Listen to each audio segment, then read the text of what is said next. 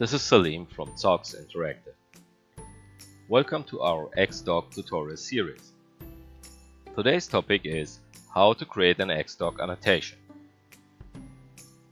xDoc annotations are added to game objects or prefabs. I will show you 3 different ways to do this.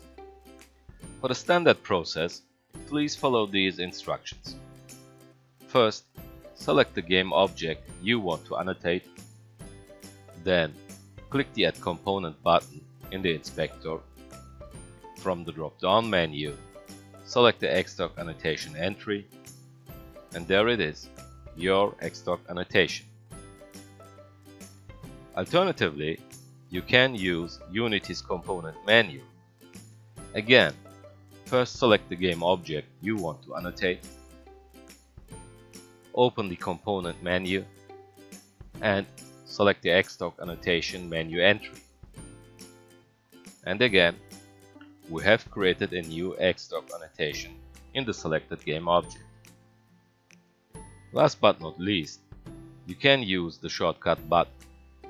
The shortcut button is placed in the upper right corner of the xDoc window. You can recognize it by the plus label and the green button background. Just click it, and the new xDoc annotation is added to the game object. These have been 3 different ways to add xDoc annotations to game objects. But you can use just any other way to add components to game objects, including your own custom ones. I hope you liked this tutorial. Thanks for watching.